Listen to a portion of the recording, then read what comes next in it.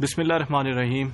Dear students, now we will be talking about one important aspect of logistics, and that is the channel structure and the channel relationships, how these relationships are being made, and what is the importance of such channel relationships in the overall supply chain scenario. So first of all, we will be taking the formal definition of channel structure, which is actually given by American Marketing Association, AMA. The formal definition of channel structure is actually the distribution channel as a structure of intra-company organizational units and extra-company agents and dealers, wholesale and retail, through which a commodity or product or services is marketed. So in this definition, there are some important points which need to be emphasized. That is the intra-company organizational units. So the product is actually which is moving from within the organization. So our product would be the thing, once you get the raw material, you are finishing it and you are producing it. So that manufactured product, now it would be with the extra company agents, those agents or those companies or those businesses which are outside that organization, and these could be the wholesalers or retailers or any other party through which a commodity or product or the service would be marketed. Here the objective remains the same. You are marketing a product. It's not like sales. You are actually giving the customer the product. The basic objective would remain the same, which we have discussed in the marketing concept of logistics. That is that the product would be according to the customer requirement and according to the customer needs, and it would be provided when and where required by the customer. So the focus would remain on the two P's. That was, if you can recall, that was the product and the place. So time-based requirements are what being emphasized in this definition as well.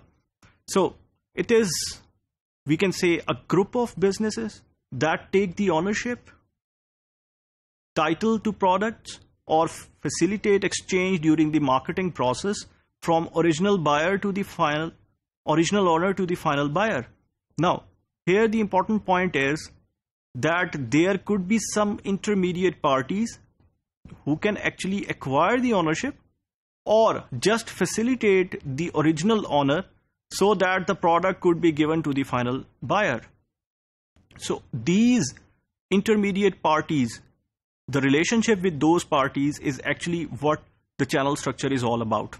Interestingly, we would be discussing two important channel structures, or you could say that we need to differentiate between what is known as the logistical channel and what is known as the marketing channel. There is a difference, and we will discuss it later. So three marketing functions are to be performed by the distribution function. In general, we can actually have three marketing functions.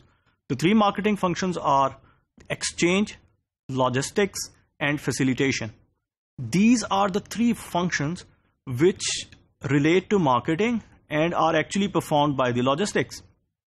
Exchange, what do we mean by exchange? Exchange is simply or a traditional function in which there would be some formal buying or selling. Logistics, yes. Traditionally, we say logistics was about transportation and warehousing, that is storage. But now we know that it is more than that. It is about the integration of the procurement, physical distribution, and the manufacturing support in an organization. And even if we take it to the next paradigm, that would be the supply chain integration, then you would be integrating your suppliers as well as your retailers. That is something for future, but here integrated logistics is more than just transportation and storage, but the traditional function is, yes, transportation and storage. Then facilitation is about financing, standardization, market information, and risk bearing. So these functions are being performed in a channel structure, and the channel members who are in a long-term relationship. Now I'm using the word long-term relationship, and later on I will actually emphasize on that how long-term relationships are created, and what type of long-term relationships could be there. So right now, we need to know that there are 3 basic or traditional marketing functions which are performed by the channel structure. Thank you.